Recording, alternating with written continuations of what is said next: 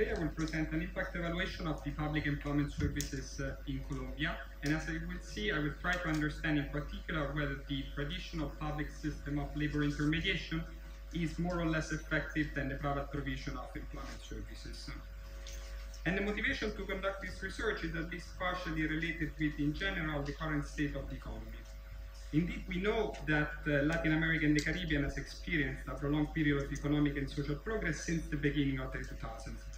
This has occurred at least partially thanks to some external factors, such as strong demand of exports from China. And this process has been, if not driven, certainly accompanied by innovative policy interventions, such as conditional cash transfers, which are generally credited for having contributed to the reduction of poverty and inequality in the region. However, this period of economic progress has recently been interrupted. Indeed, we know first an increase in unemployment, and this figure shows how both the level and the rate of unemployment in the region have increased since 2014, and they are supposed this increase is supposed to last at least until 2018. Then we also experience an increase in inequality. In particular, the Gini index has increased in 8 out of 13 countries with available information between 2012 and 2013. And importantly, the short-term dynamics seem to interplay with structural economic challenges that remain unaddressed. Probably the most important one is the slow productivity growth rate that characterized the region even during the period of economic expansion. And secondly, more from a labor market perspective, we know how many countries in the region still have a very high level of informal employment. This figure plots the relationship between the level of informal employment and gross national income per capita, and we can see how Latin American countries, which are in dark green in this figure, all tend to have a level of informal employment higher than what would have been predicted by their income level. So in this context, we can ask ourselves what's next for the region, meaning which policy strategies can be adopted in order to face both these short-term and structural challenges. And this presentation will be focused on the potential role in this context of active labor market policies. As we know, these types of intervention can be divided into 5 different categories, which broadly correspond to training, public work schemes, employment subsidies, self-employment and micro-enterprise creation, and labor market services, which will be the focus of this presentation. Of course, the concept of active labor market policies has been first developed in the US and then mostly applied to advanced economies. And therefore it needs to be adjusted in order to fit the context of emerging and developing countries. However, if we look at active labor market policies specifically in Latin America and the Caribbean, we see that there is an increase in investment. So this figure shows spending in active and passive policies as a share of GDP, and we can see how spending in active policies has increased between 2000 and 2010 in almost all countries with available information, and it generally outpaces spending in passive policies, and this is certainly the case in Colombia. And then secondly, and within spending in active labor market policies, we see that there is a strong focus on training. So this figure shows the share of expenditure in active labor market policies by type of intervention, and we can see how training, which is in light green in this figure, generally accounts for the majority of spending. For instance, in Colombia, training accounts for around 85% of spending in active labor market policies, followed by labor market services, which are another 10% of spending. Training and labor market services are the main sources for spending in active labor market policies in Colombia. And interestingly, these 2 types of services are provided by the same institution in the country, which is the National Learning Center Service, or SENA. And Colombia is a country where there is a potentially very important role that can be played by labor market intermediation. Indeed, there is a strong level of informal employment, which is higher than the regional average and has not decreased during the past decade despite sustained economic growth. Additionally, Colombia has a strongly segmented labor market. This figure is based on longitudinal data and shows 3-year transition rates across employment status. And we can see, for instance, that of those that were in an informal job in 2010, only a small minority had switched to a formal job 3 years later.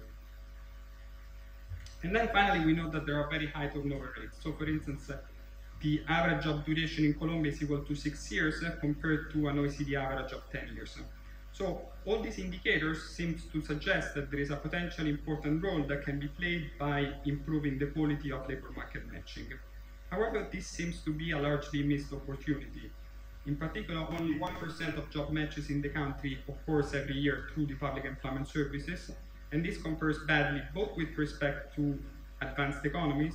For instance, this share is equal to 10% in the European Union, but also with respect to other countries in the region. For instance, this share is equal to 4% in Brazil.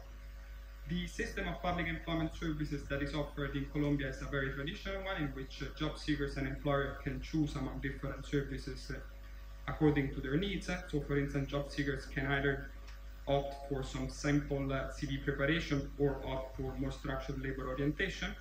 There are no eligibility and entry requirements. There is no connection with the unemployment benefit system, whose coverage is anyway very limited in Colombia. And all these services can be accessed either online or through the public employment services centers. We can now turn to the estimation strategy of this paper. Of course, the main challenges in identifying a causal impact from participation in public employment services is that these services are generally available to everybody and free of charge. And at the same time, especially in a highly informal labor market, these services are likely to attract a specific and non-random subgroup of the population. So in this case, the paper will conduct the impact evaluation via propensity score matching, claiming that we can control for all variables that jointly determine the decision to participate and the outcome of interest. And in this context, I will try to overcome these identification obstacles by relying both on the institutional context and on results from previous studies. Starting with the institutional context, there has been a recent reform in 2013 that now requires private agencies to operate as public providers of labor intermediation. This means that they need to provide the same set of services free of charge to all interested participants. And at the same time, the 2013 reforms now require employers to post all vacancies in the system. And this system can be accessed both by private and public employment services. So, as we said, some help from the institutional context and some help from the econometric theory. In particular, it's true that the conditional independent assumption is generally regarded as a strong assumption.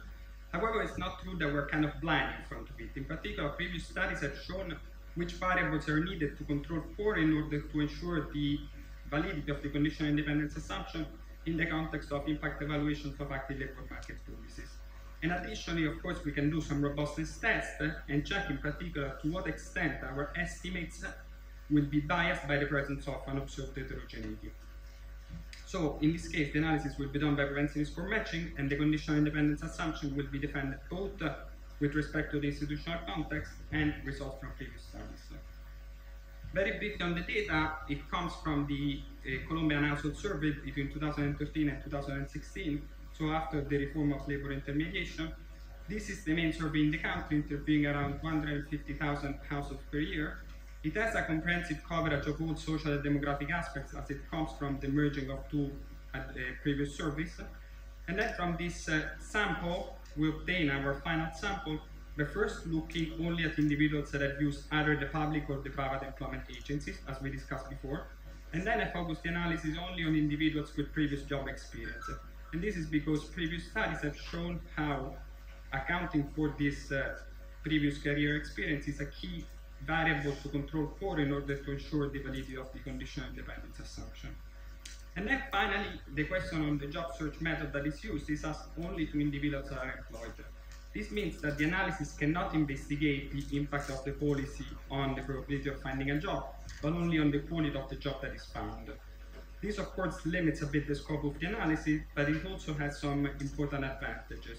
In particular, it limits the risk of contamination, by which, for instance, individuals use different job search methods at the same time, and it also reduces the risk of the so-called false treatment, by which, for instance, individuals might be registered with the public employment services, but then in practice do not use these services. And if we look at the descriptive statistics, we can see how selection into treatment follows some dynamics that we could expect given the institutional context, and for which we can control. In particular, for instance, we have said how in Colombia, the same institution is in charge of providing both vocational training and labor market services, and in the descriptive statistics, this results into a higher share of individuals using the public employment services coming from a vocational training track, equal to 51%, compared to, for instance, a 27% among those individuals that have used private employment agencies. If we instead turn to household characteristics, we see that there are no notable differences between the two groups of countries, pointing towards a possible level of comparability and homogeneity between these two groups. So, very briefly, a more technical look at the methodology. There are three main steps to be followed in the estimation of propensity score matching. The first one is, of course, the estimation of the propensity score. And in this case, the first choice concerns the functional work form to be used. However, the previous studies have shown that it's generally equivalent to use either a probit or a logic function. And the second step instead includes the decision of the variables to be included in the estimation of propensity score. In this case, I included different sets of variables, one after the other, and then jointly, and I looked at traditional indicators of goodness of fit. The second step instead concerns the choice of the matching algorithm. In particular, we should make sure that the different algorithms that we can use, for instance, neighborhood matching, caliper, kernel, reduce the bias between the treatment and the control group. And we can also obtain a graphical representation of the balance of the propensity score between the treatment and the control group. So, for instance, this figure shows both the density distribution and the box plots of the propensity score for the control and the treatment group before and after matching. And we can see how in both cases matching substantially reduces the bias between the control and the treatment group. And then finally, the last step concerns checking data of common support. First, we need to make sure that the number of observations that is dropped is small, and in this case is never above 1 to 2% of the sample. And then we should check that the probability of participation is higher among the treated than the control group. And for instance, this is the classical figure which shows the distribution of the propensity score in the two groups. It has the traditional well-behaved form with only few observations of support here in red. We can now look at the results. I divided them into the effect of participation in standard measures of employment quality and self-reported measures of employment quality. Starting from the former, we see that there is a small positive effect of participation on the probability of having a formal job. However, this effect is statistically significant only for women. And the effect on wages is instead different by skills group. In particular, we see how participation in the public employment services tend to increase the wages of the low-skilled, while it has a negative, although not statistically significant, effect on the wages of the high-skilled. And there is also a negative effect from participation in the public employment services on working hours. And this effect is relatively robust and consistent across the different groups. However, it seems that this last effect, plays through higher compliance with the labor legislation. In particular, we see how participating in the public employment services reduces the probability of working an excessive number of hours, which is in this case defined as more than 48 hours per week. If we turn instead to the self-reported measures of employment quality, we find that the public employment services performs relatively better than the private employment agencies in all these measures. So, for instance, participation in the public employment services increases the probability of being consistent with the employment contract. It also increases the probability of reporting work-life balance, to be satisfied with the job, and consequently, it reduces the probability of being willing to change the job. And with this, we can turn to the conclusions. I think that the paper makes two main contributions to the literature. The first one is that this is the first impact evaluation of the public employment services in Colombia, and one of the first studies specifically targeted to emerging and developing countries. The public employment service is an important institution which most countries have. However, our understanding of the functioning and the benefits of this institution is mostly based so far on a purely intuitive economic reasoning, while there is a general lack of impact evaluations of the effect of participation in the public employment services. And then secondly, it's one of the first studies that looks at the relative effectiveness of the public versus private system of services provision. And this is a question that many governments, especially in developing countries with fiscal constraints, are asking themselves. The results reveal how these two different systems of public or private provision can complement each other. For instance, if we think at the results on wages, we have seen how the public employment services seem to be relatively effective in placing low-skilled individuals in better paid jobs, for instance, by guaranteeing higher compliance with with minimum wage legislation. However, it's not equally successful in placing highly qualified individuals in good and in quality jobs. And at the same time, we've also seen how the public employment services is more successful than the private employment agencies on all self-reported measures of job quality, which leads us to some key policy conclusions. The first one is that labor intermediation can play an important role in emerging and developing countries, both in terms of raising productivity, but also in improving job satisfaction. And the second one is that the externalization of labor market services to private providers can represent a valid strategy in the sense that these two systems of provision seem to complement each other, and they can also target different groups of the workforce. However, it's important to guarantee the presence of well-defined externalization contracts in order to avoid, for instance, that private employment agencies can just care about placing individuals in the first available job without adequately taking into consideration the quality of the job that is found. Thank you very much.